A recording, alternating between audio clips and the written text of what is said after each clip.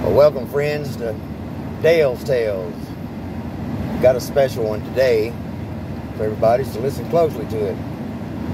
Long about 10.5 years ago, somewhere along like that, I was going probably through one of the roughest parts of my life that anyone could imagine. You know, divorce, bankruptcy, foreclosure on my house, IRS debt. To top it off, I lost a cousin to a sudden heart attack. It was more like a sister to me than a cousin. But also, something came out of this also that I feel that was kind of divine. It's a dream I had all about that time. And to kind of set this dream up, I'll get everybody's imaginations to go into, say, you ever seen the movie The Ten Commandments? How the Hebrews lived, you know, in the little town, you know, the houses where they put the blood over the doorways, stuff like that. Well, just imagine that setting. All right, so the way the dream goes is I walked up to this wooden door, one of these houses, and I knocked on the door. Well, the door opened up. This real bright light shined from out of it. And the door opened on up. I came on in, and there was a man standing there.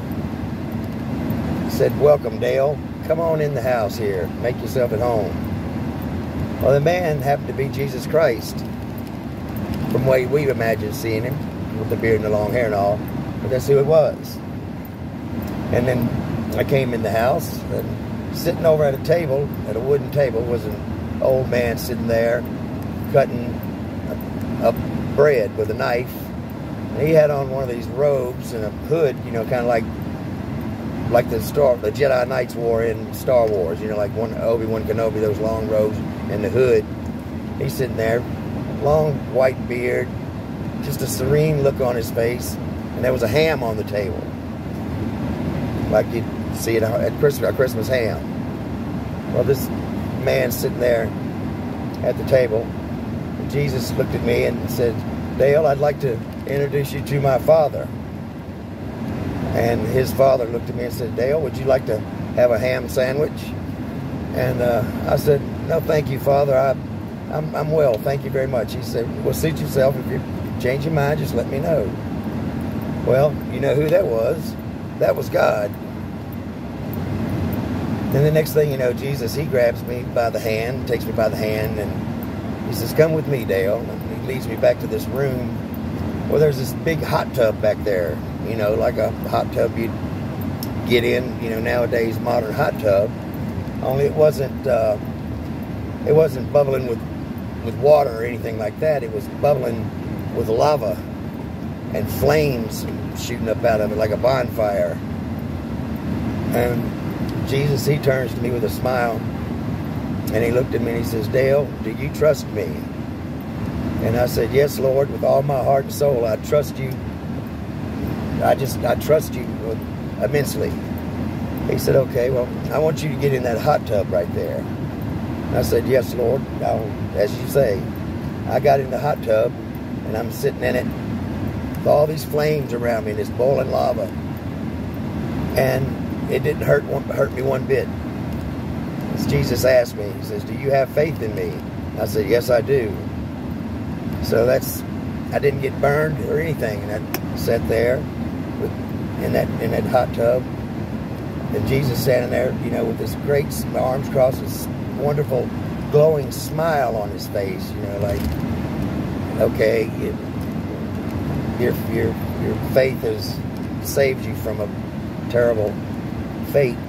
Anyway, about that time I woke up, and for years I couldn't figure out what the hot tub was, why that was in this dream.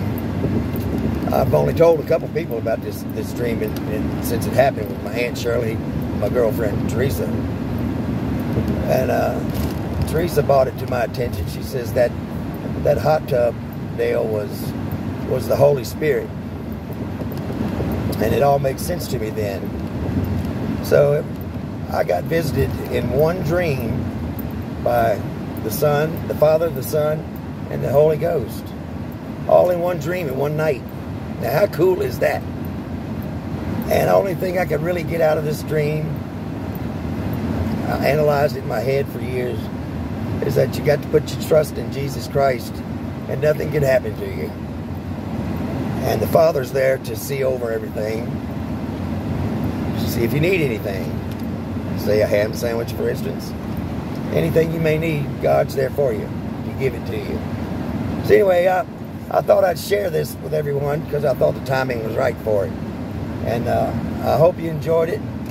It was something that's dear to my heart, having a dream like that. And I think that it was a divine dream because that, you know, the Lord and they came to me all at once in a dream to tell me something. So hopefully I got some sense out of it. And I hope you enjoyed it. And anyway, I'm on to Greensboro, North Carolina.